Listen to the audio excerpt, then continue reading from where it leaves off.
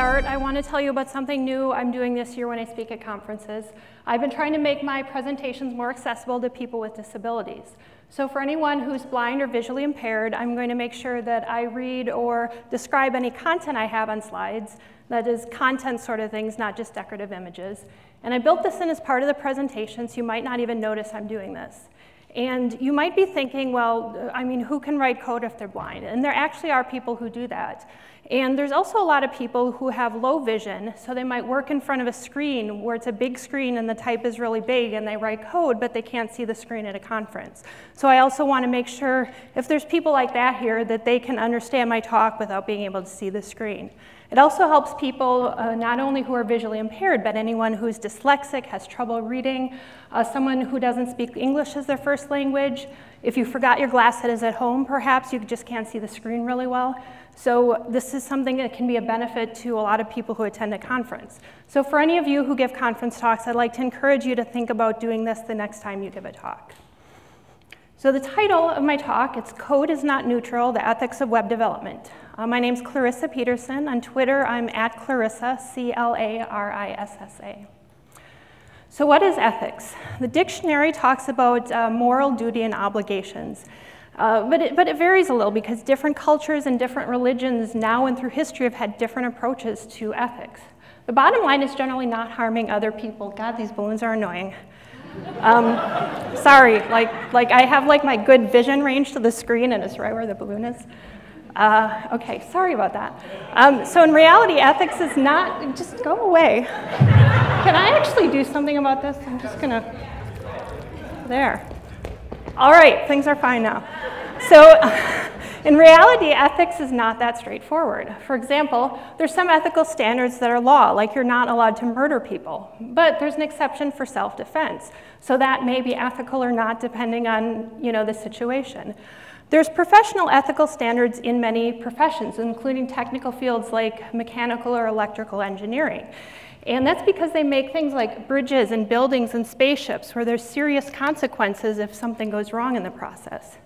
And we don't think of websites and software the same way, but really the things we make can have a real impact on lives, on safety of people in ways that we couldn't even imagine decades ago. So we have a responsibility as developers toward other humans to make things in an ethical manner. And if there aren't rules that apply to our profession, we kind of have to figure that out for ourselves. So auto emissions is a really big problem. Here you see a clogged highway in Minnesota with a ton of haze from all the pollutants in the air. There's strict laws in many countries that auto manufacturers have to pass to put their cars on the road. And the problem with this, though, is the things that they do to reduce emissions in their cars also can have a negative effect on fuel economy or performance, which is bad for their business. In 2015, the EPA found out that Volkswagen had intentionally programmed certain diesel engines to cheat on the emission control test. They made it so that the cars would activate their emission controls only during the test and not in real-world driving conditions. So they were able to pass the test and meet US standards, but the cars would then emit up to 40 times as much pollutants into the air during real-world driving conditions. How this happened, in 2006, James Liang, who was an engineer for Volkswagen at their plant in Germany you see here, he was working on new diesel engines for cars in the US. The engine that he made, or that they made there, was had a better fuel economy, but was not as good at controlling emissions. So when they realized that it wouldn't meet standards, Liang, the engineer, decided instead of fixing the engine, they should just change the software so they could cheat on the test. So the engine passed the test in the US, and in fact, it got green car tax subsidies and tax exemptions. You see it pictured here is actually the 2009 World Car of the Year. When this discrepancy was discovered by the US government, the Volkswagen claimed that it was some sort of technical glitch, but then they were presented with evidence of what they'd done, and they admitted that they manipulated the test. So the CEO resigned a few weeks later, which was not surprising. So before you think that pollution is just a little problem, little stuff in the air, pollution causes actual deaths. This is a photo of London, and you can barely see the skyline because of so much haze in the air. 6,000 people a year die in London from long-term exposure to air pollution from nitrogen dioxide, which is what comes from diesel engines. Worldwide, that's 100,000 premature deaths every single year, and that number is only getting larger. So looking just at this Volkswagen thing, the extra emissions just from that one engine and just in the US caused around 59 extra premature deaths. So those were 59 people who died because this engineer wrote software to cheat on the test. Volkswagen paid billions of dollars in fines. Many of their executives faced prison. One of them just started a 7-year sentence. James Liang, the engineer who wrote the software, was sentenced to 40 months plus a $200,000 fine. So this is a bit different because usually what happens is just the high-level employees that get in trouble. And this was one of the first cases where it was he's just an engineer. He wasn't the decision maker. He was just basically doing what he was told by his bosses. And that could be any of us. Here you see a picture of Liang with his lawyer after he pled guilty in a screenshot from TV news. So it's pretty clear what he did was illegal as well as unethical. Situations are not often so clear though. For example, a lot of software can be harmful if it's used incorrectly, either on purpose or by accident. So one example I want to give is this false alarm missile alert that came out in Hawaii in January. You probably remember hearing about this. It was a Saturday morning, and residents and visitors got an all-caps message on their mobile phones. And it said, "Ballistic missile threat inbound to Hawaii. Seek immediate shelter. This is not a drill." So people were running around in panic, driving at high speeds to get home. The fire department stopped responding to calls. I saw pictures online of people actually lifting their children into storm drains for protection from this incoming missile. Can you imagine how it feels to hear you and your family would likely die in the next few minutes? That's how 1.5 million people were feeling at that moment. So right after this happened, it was thought that the person had accidentally clicked on the wrong link. So there's a lot of analysis of this interface and how easy it would have been to make that mistake. Turns out he actually was just kind of stupid and thought it was not a drill, so it wasn't an interface issue. But it's still worth thinking about that because you could easily make that mistake with the interface that they had. This is a mock-up of what their interface supposedly looks like. They won't show us the exact interface for security reasons. So what you see on the screen is a list of several links in what seems kind of like random order.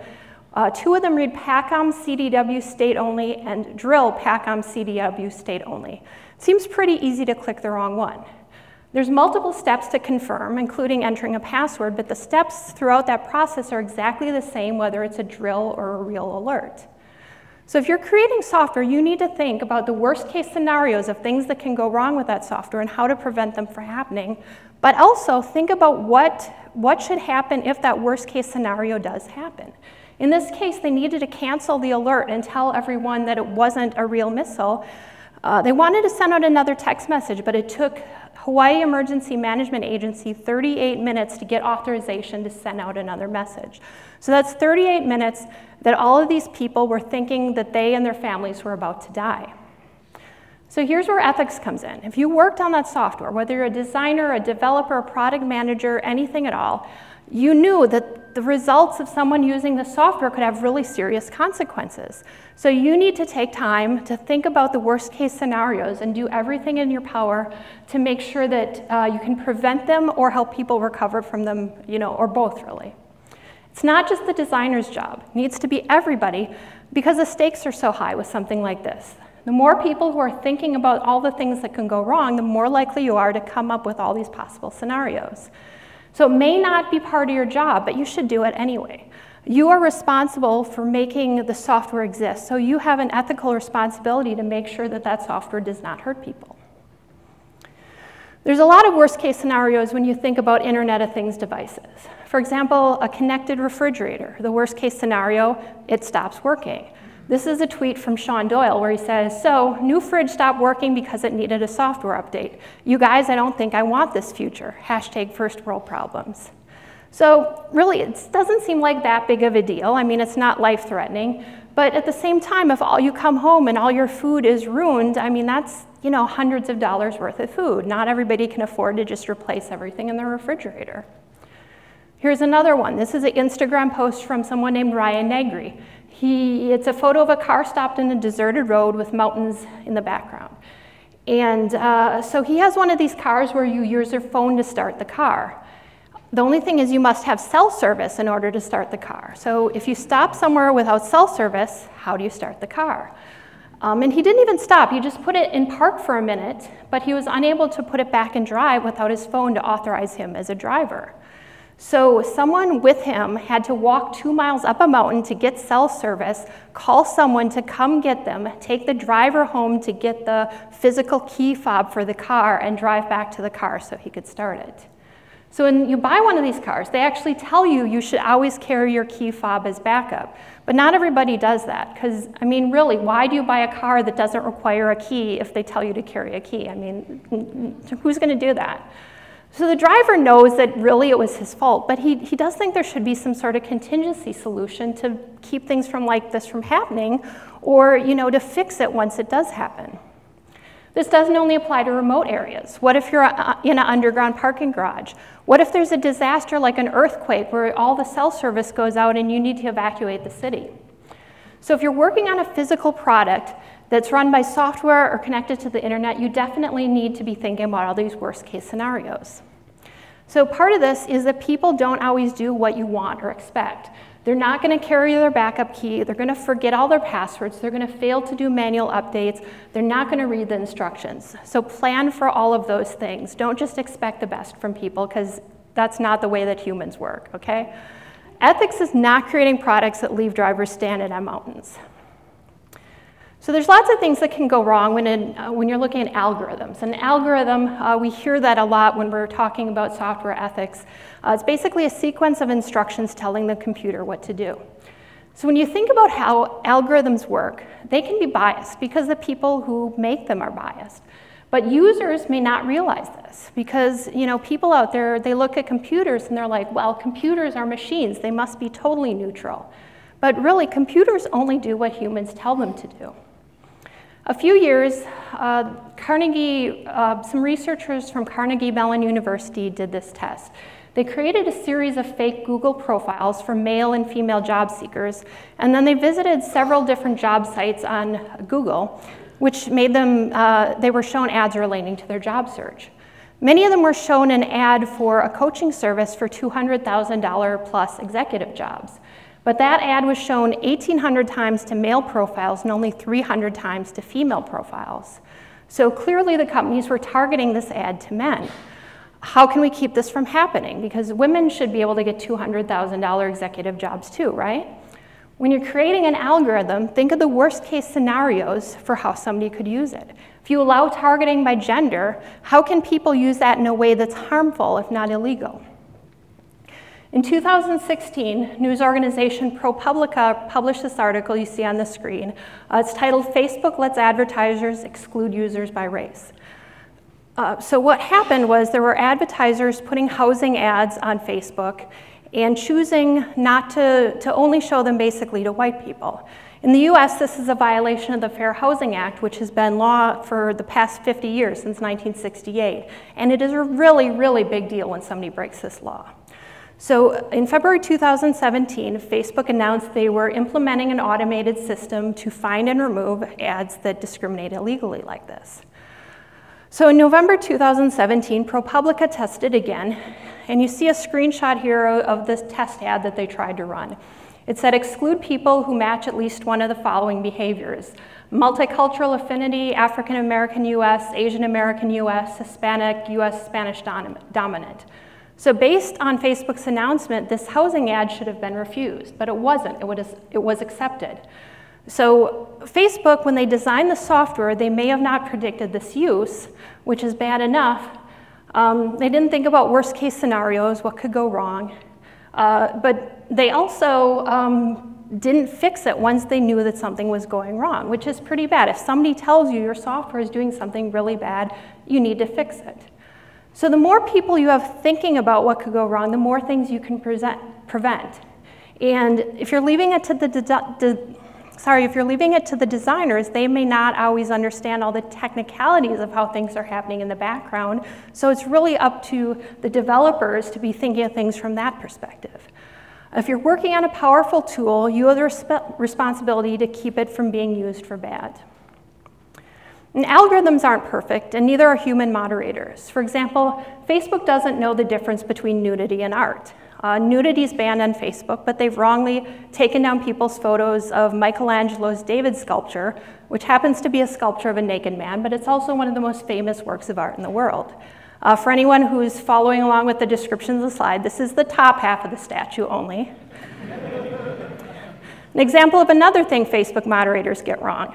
I have a friend who runs an independent media website that's been around since 1995. 2 years ago, they had 27,000 Facebook followers until their page was permanently deleted by Facebook. Their trouble started earlier 2016. They were posting memes or articles with left-leaning political content. Sometimes they were told that things they posted violated the terms of service or community standards. So at first, when this happened, the admin that posted the meme or the article was asked to edit it. But later, the admin who posted it was suspended for 24 hours, 3 days, 7 days, up to 30 days. But the people running this page didn't believe that they were actually violating the terms of service or community standards. They thought that Facebook was just not looking at the things they're posting in the context. For example, one thing, they had a meme that was showing historical racist and exclusionary signs, but it was clearly displaying them in an anti-racist context. It was like, here's signs that were around in the 50s, we want to make sure the country isn't like this today, which is clearly saying these are bad things, that, you know, racism is bad, not good, right? But that post got them suspended for 30 days. So it seemed like whoever looked at it didn't really look at it enough to understand the context and see it's actually anti-racism. The thing is, other pages and people had posted the exact same meme without any issues at all. It was only this group that was getting in trouble for it. So what happens when you're an admin of a page and you get suspended, you lose access to your own newsfeed, you lose access to posting on your own account, but you also lose access to posting on any other pages that you manage. For example, my friend has a separate page to manage his web design business, or to promote his web design business, and he lost access to that for 30 days. He couldn't promote his business. You lose access to sending messages in Messenger, and a lot of people rely on Messenger for communication because Facebook keeps telling us to do so. You even lose your ability to log into some third-party apps that use Facebook for authentication. So this went on for a few months, with Facebook continually flagging their content, increasing suspensions. And as an example, this is one image that got them in trouble. It's just a yellow box with Black Lives Matter, the words in it. That's all it is, black text on a yellow background and 3 words. The message they got on Facebook that you can see on the screen, it says, "We removed the post below because it doesn't follow the Facebook community standards." So finally, later in 2016, the admins were notified that their page was permanently deleted. It says here, the message they received, it says, "Your page has been unpublished and it cannot be published again. Learn more." They clicked Learn More, and Facebook was really specific. It's because they use this Black Lives Matter as their profile icon. That is why their page was deleted. If this sounds ridiculous to you, it really is. Similar things have happened to other left-leaning pages. Facebook provides a way to appeal, but every appeal they made, they got absolutely no response to it. All of their work of building a Facebook following over several years, it was just gone. The 27,000 followers don't even know this page was deleted unless they happen to notice there aren't posts coming from it anymore. They have no way to access these followers, to email them or anything like that. They're just gone. So I understand algorithms sometimes get it wrong. Facebook, human content moderators get it wrong sometimes too. They review thousands of posts every single day, some of them with very disturbing images in them. One content reviewer said they only get 10 seconds to review each post that comes through. So of course they make wrong decisions. The problem is there is no way to tell Facebook that they got it wrong. And sure, you can appeal, but none of this page's appeals for suspensions or deleted got a response, not any of them. So they don't even know if their appeals were even read. So first of all, that's a horrible way to treat users. But when decisions like this appear to be based on political views, it brings up some serious ethical issues. We give social media companies so much power, but we need to remember, there's people working there too. There's people that might be you or might be people like you.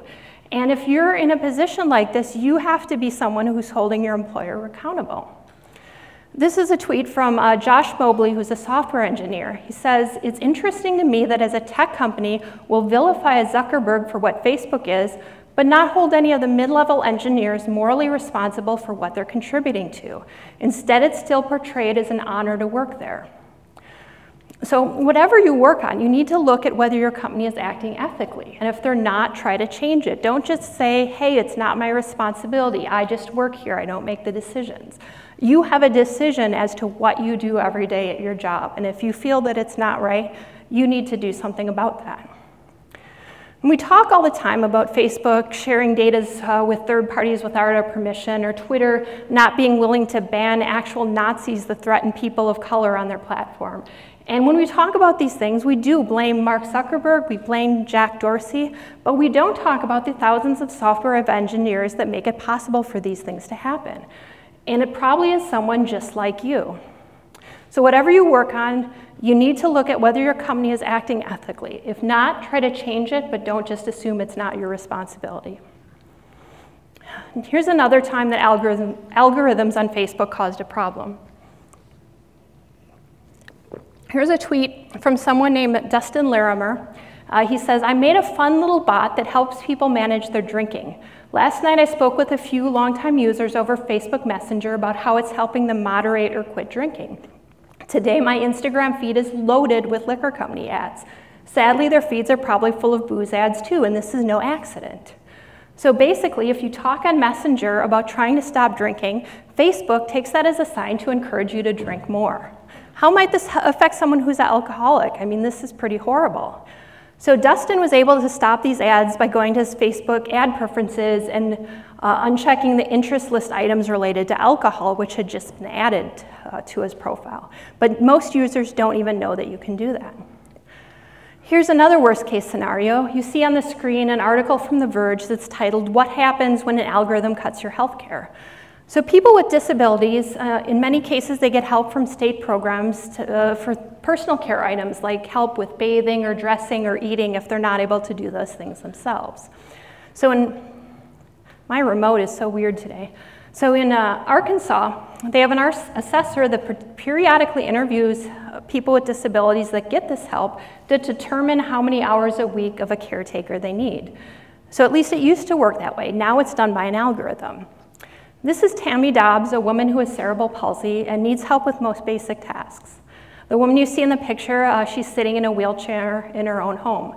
For years, she was allotted 56 hours a week of home health care worker, which is the maximum allowed, and it met her needs fairly well. In 2016, the assessor came and asked questions like usual, but instead of the assessor determining the level of care that Tammy needed, the assessor typed the responses into a computer. And then the computer spit out that Tammy's hours would be cut from 56 to 32 hours per week. So she was granted very upset because this wouldn't even cover all the basic tasks she needed, like meals or from transferring from her wheelchair to bed at night. She wanted to know why, but when she asked the assessor, this person didn't know. They didn't know. All they know is I type it into the computer and it gives me the answer.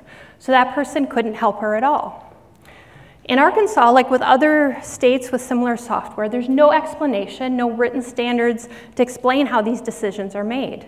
And more information about this didn't come out until a group of people filed a lawsuit. During the trial, the software company was asked by the court to calculate a score for one of the plaintiffs whose hours had been cut. So they went away, did the calculations, and came back and admitted that there had been a mistake in the algorithm and her hours should not have been cut after all. But this only came to light in court. And most patients, especially if they're already getting help from the state, they don't have money to spend on lawyers every time they're not getting what they need from the state program. So Tammy Dobbs found out her hours had been cut because cerebral palsy had been incorrectly coded in the algorithm. Another error cut hours for thousands of diabetes patients. The software is very complex, and even the president of the organization that designed it admits that it's not so simple. And he said, "You're going to have to trust me that a bunch of smart people determined this is the smart way to do it." Well, even smart people make mistakes, and they did make mistakes, a lot of them. But if there's no transparency, how do you know if an algorithm is objective or fair? Did the people who built this really even take time to think about what the consequences would be for real humans if they made mistakes? Another thing to think about when you're creating things is whether you're designing for everyone. From a business standpoint, we usually design for the majority of users and leave out the edge cases, and that's fine, except when we're leaving out people who are already marginalized. One example is users with disabilities, and this is the idea of accessibility, which you've already heard about earlier today. So we need to make sure that websites and software we design can be used by everyone. And this means for people who are blind or visually impaired and use screen readers, we need to make websites that can be used by screen readers and don't block them from getting information. If we have video on a site, it needs caption. Otherwise, people who are deaf or hard of hearing can't watch the videos. We need to make sure there aren't blinking things that can cause seizures, because that can cause actual physical harm to users of our products. We need to make sure our language is simple and clear, because people with learning disabilities, people who have a different first language, or people who are not privileged enough to get a good education can't use our website or software if they can't understand it. We need to make sure that what we build can load fast for people that don't have fast broadband. There's a lot of users still in remote areas where they just can't get high-speed internet. There are also a lot of users who still get dial-up at home because it's a lot cheaper than broadband. And until I read this recently, it didn't even occur to me that dial-up was still out there, but it is.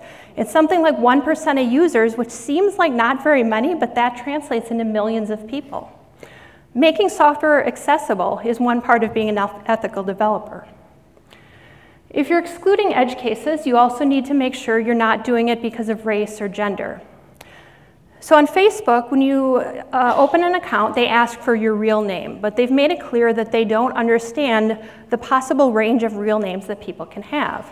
For example, they've suspended Native American users because they say that a name like Lance Brown Eyes is not a real name. If you have a name like De La Cruz, you can't open an account because that has too many words in it. You can't have 3 words in your last name. People of Asian or Asian descent have had their names rejected because their name in their own language happens to be the same as the inappropriate word in English. Despite providing documents to show that that is their actual legal name, they're still not allowed to use their name to open an account. So if your team is more diverse, it's a lot easier to realize things like this are a problem. You know, if your team is diverse, you'll have a better understanding of the wide range of names that exist out there. Google a couple years ago added a feature to its photo app where you could it would automatically identify objects. So it did okay with skyscrapers and cars, but unfortunately black people were labeled as gorillas in this app. So here's a tweet from someone named Jackie who says, "Google Photos, y'all effed up. My friend is not a gorilla." And below that, there's several labeled photos, including 2 black people with the label of gorilla on the photo. This was not intentional by Google, I'm sure, but it happened. And by the way, only 1% of Google's technical staff is black, 1%. If they had a more diverse team, this is maybe something that they could have avoided. There's even more serious consequences not thinking about how software discriminates. In the US, the police use facial recognition software in various situations, such as to identify people they've encountered under undercover work to later find and arrest. Facial recognition software is controversial because it's not always accurate. It sometimes identifies the wrong person. There's not really even a scientific consensus that this type of software is accurate, so it doesn't always hold up in court. But here's the thing. Not only is it not always accurate, but it's more likely to misidentify a black person than a white person. And so why is that? MIT Media Lab did some research and found the problem is that the algorithms for facial recognition software are usually written by white engineers. They're based on existing code libraries, also written by white engineers, and previous research in the field was based on white faces. And the software learns by looking at more photos. So if you're constantly putting in more white people photos, then that's what it gets used to and it gets better at. So MIT Media Labs tested 3 of the popular facial recognition systems and found that for all 3 of them, they accurately classified the gender for 99% of light-skinned males but only 70% for dark-skinned females. So even famous women of color like Oprah, Serena Williams, and Michelle Obama were consistently labeled with the wrong gender by the software. So the problem that goes further with this is the people that use the software are not told that there's a bias in it. You know, like I mentioned before, people are like, oh, it's a computer. Computers are never biased. They're computers. But they're not unbiased. Computers are biased because the people that make the software are biased. So that brings us to the workplace. You don't have to have a diverse team to make software that's less biased or more ethical, but it's likely to help. So you should look around and see who's on your team. In general, they found that teams of people are better at solving any type of problem if the team is diverse. They've done studies on this. So that means diversity by race, by gender, by economic background. Silicon Valley hires a lot of people from universities like Stanford and Berkeley, where most of the students come from wealthy backgrounds. So basically, a bunch of rich white guys. And there's nothing wrong with rich white guys. You just don't want to have only rich white guys. You want to have all sorts of different people on your team. Hiring isn't part of web development, but some of you will be the boss at some point in your career, so you should be thinking about how you can create a more diverse team.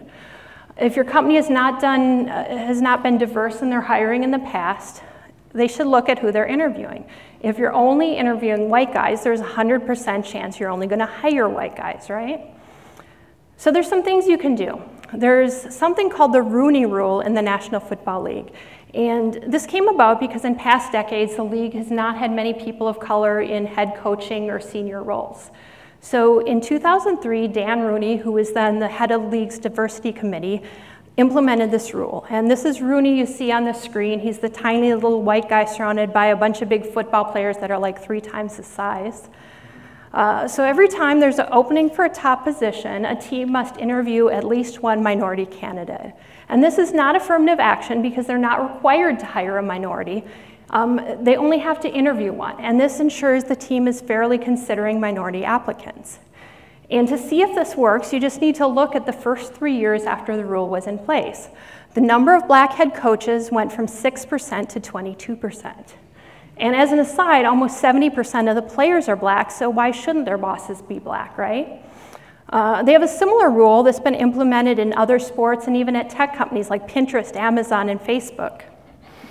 So this is something that your company can do. Just make sure when you're interviewing for a position that you're finding at least one person of color, at least one woman to interview for the position.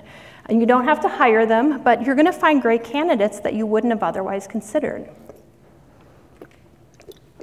The next problem is, what if people of color and women are not applying to your jobs? You can't just blame them for not applying. You have to find out why they're not applying and fix it.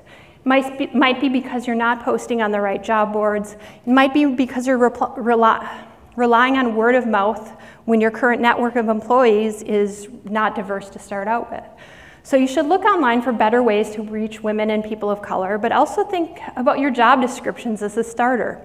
I still see gendered language all the time, like describing an ideal candidate and using he and him as the pronouns. I saw an ad recently for a developer job that started with "Dear Guys." So that clearly is not something where a woman is going to feel welcome there. Here's a post that Corey Foy made on Twitter recently. He said, "Friends, do you know of a great female engineering IT leader looking for a CTO role? Remote company doing some really cool work." People got so mad in response to this. They're claiming it's reverse discrimination, he's violating the law, but it's not illegal because he's not saying they're only going to hire females. He's just asking for recommendations to make sure that they're considering female candidates. So he responded to all this negativity that he got, and he said this. He said, "We give subtle and overt cues to women and minority candidates all the time that they aren't welcome. If you want to broaden the pool of people, sometimes you have to let them know you understand that history." Which is true, because if someone had posted, "Do you know of a great guy looking for a CTO role?" most people would not have even noticed that there's something wrong with that. You also need to make sure your workplace feels welcoming to women, people of color, people who are transgender, people with disabilities, people from other countries. One example I can think of, a local web agency where I live, and there's probably a lot of these elsewhere too, they brag about all the beer kegs they have in their office. Who does that keep from applying?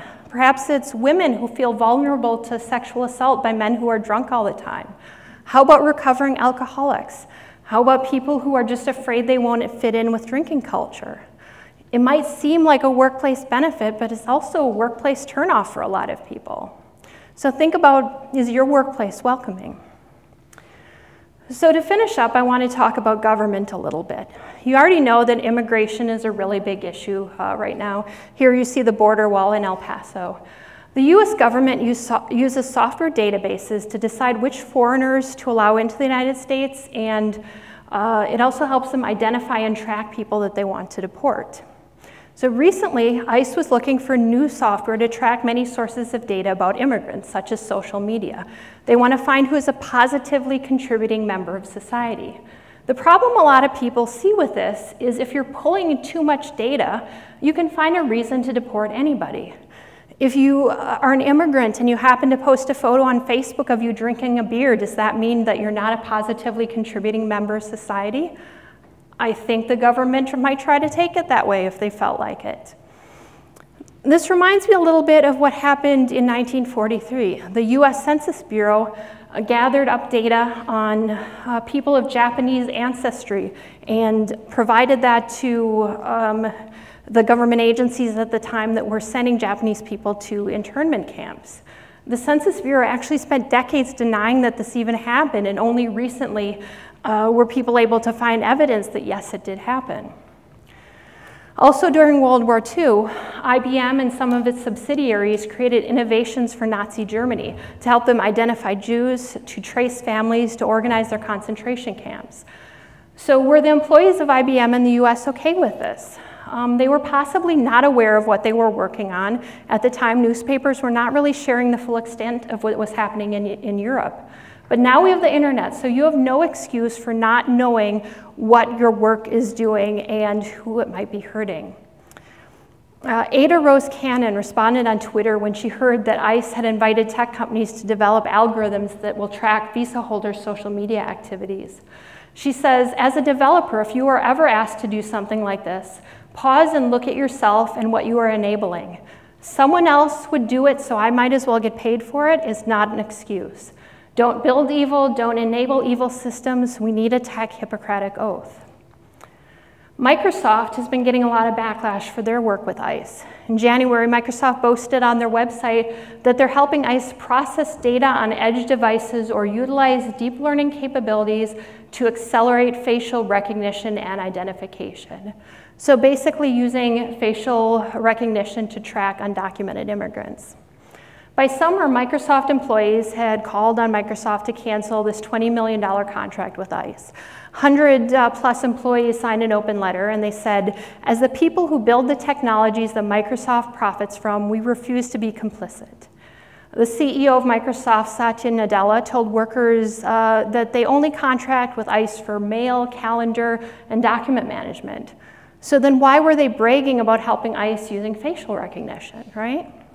Microsoft did not end its contract with ICE. Google had a deal with the Defense Department to provide artificial intelligence to help the military analyze drone video. Military drones can be used to kill people. So in response to numerous employee resignations, Google announced they were setting new ethical guidelines for their company.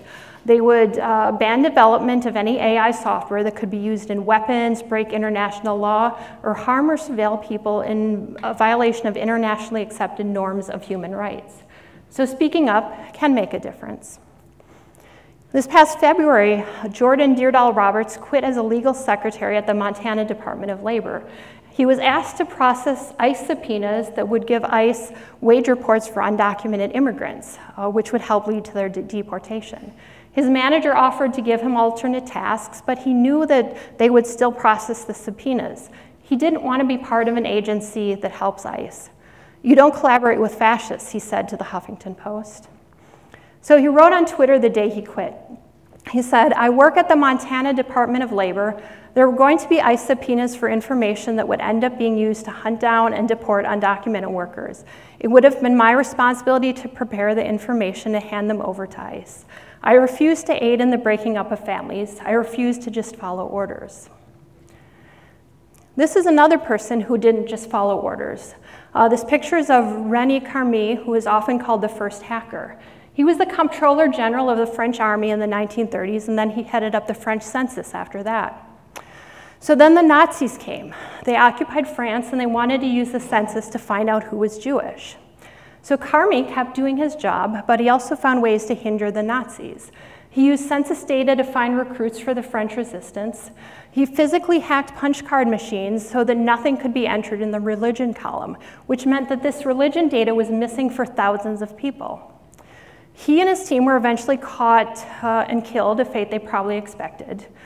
But let me tell you what happened. Next door in the Netherlands, 73% of Jews were found and executed. But in France, where Carmi hacked the punch cards, only 25% of Jews were found.